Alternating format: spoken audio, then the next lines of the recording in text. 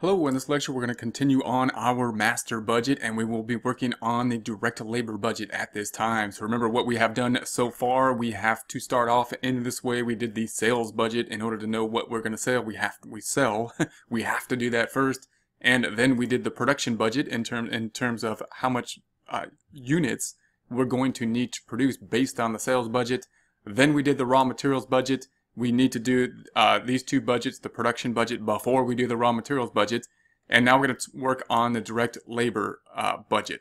Notice, of course, we don't really need to do the raw materials before the labor budget, but we do, however, need to do the sales budget and the production budget in order to determine how much labor it's going to, we will need in order to fulfill our obligations in the budgeting process. The direct labor is a little bit easier, a little bit more straightforward to my mind. So this is how we're going to take a look at that. We're going to start off with a similar area that we started off the materials budget, which would be that we need to know how many units we're going to produce. Then we can see how many hours it's going to take to produce them. And then we can estimate how much it's going to cost per hour in order to produce these. So where are we going to get the production in units? Well, that's going to equal in July the number that we determined in the production budget. So remember, the production budget tells us how many units we actually need to produce, and it's not equivalent to the units that we think that we're going to sell, because we had to go through this process to determine how many units we need to produce, and we came up with this 19,586 for July, and that's where we're going to start for the direct labor budget for July, and we're going to do that same process. I could copy it across, but I'm going to just point to it for August so that we could see exactly where it's coming from a few different times. So it's going to be coming from the production budget for August in this case. I'm going to hit tab. So there's that number, the 20,000, and then in September, the direct labor budget, we're taking this number from the production budget being the 20,500 units that we will be producing. Then, of course, what are we going to need to know in order to determine our budget for labor? We're going to need how many hours does it take to create one unit. And note that there are some conversion problems. Sometimes we pay people generally hourly. If a problem gives you minutes, then you're going to have to convert to hours most likely. And note that conversions can be a little bit trickier than you would think because, there's 60 minutes in an hour and whatnot. So just if your problem happens to have minutes in it and doesn't give you hours but gives you an hourly rate, just make sure that you're going to have to perform that conversion. Here we're saying that the labor hours required to finish a unit are 0.5 or half an hour. So it's going to take 0.5 hours to make a unit, and therefore we're just going to say 0.5 here and 0.5 and 0.5. That's how much time it's going to take in order to make the units. Therefore, we're going to take the 19,586 times the 0.5 and enter. So that means that it's going to take 9,793. Now, again, you might want to ask, well, where are they going to come up with the 0.5? Obviously, a problem like this would have to give you the 0.5. In real life, we would come up with some type of estimates on how long it would take to create one individual unit. And there's going to be different theories on terms of how we'll come up with that number at a later time. But a problem like this will generally give you that number.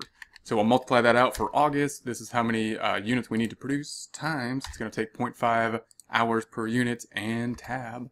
And then for September, we're going to take 20,500 units times 0.5 per unit.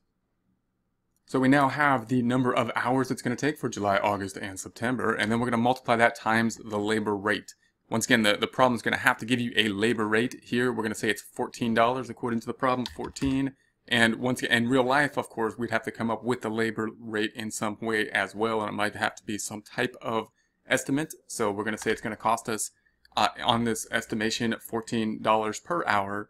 So 14 and 14. Once again, remember that when we think about a problem like this, we usually are going to be given the rate in hours. So if it's a problem that's given you how many minutes it takes to do a certain task, you're going to have to do some type of conversion, most likely. And that will give us our labor in dollars. So that means that if it's going to take 9,793 hours, then we're going to multiply that times $14 per hour to give us the dollar amount of $137.99. Same thing for August. We're going to say it's going to take 10,000 hours times $14 per hour means we have 140,000. We could copy this formula across. I'm just going to do it a few times just to get the calculation of the formula in. This equals the 10,290 times the dollars per hour. And we could sum them up two different ways here. I'm going to sum up the total hours for the quarter equals the sum of the total hours for the quarter for July, August, and September. And that'll give us 30,043 hours for the quarter.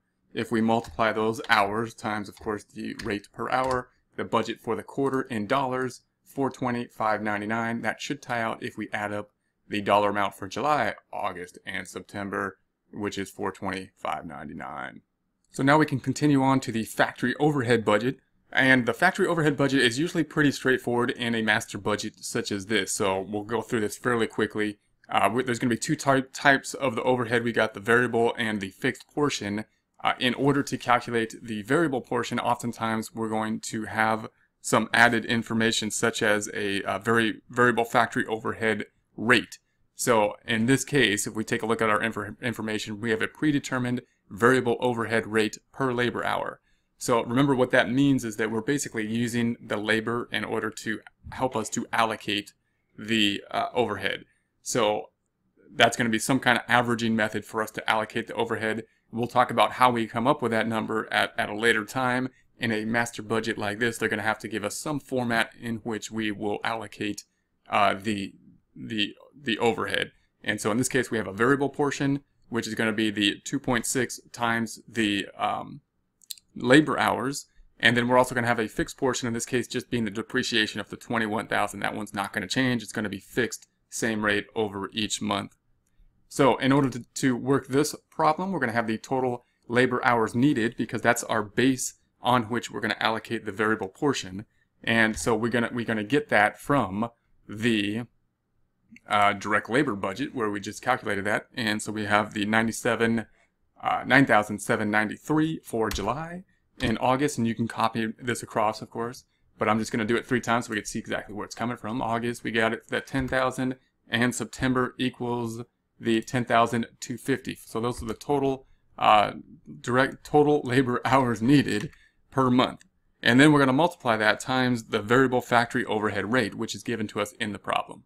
So here it's given at 2.6. So we're going to say 2.6, and that's going to be all the way across this, our dollars that we're basically going to allocate.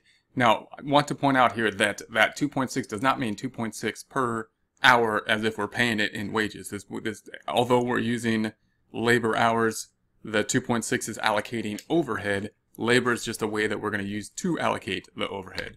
So if we multiply that out, then we're going to say that this equals, for July, the total labor hours times the factory overhead rate.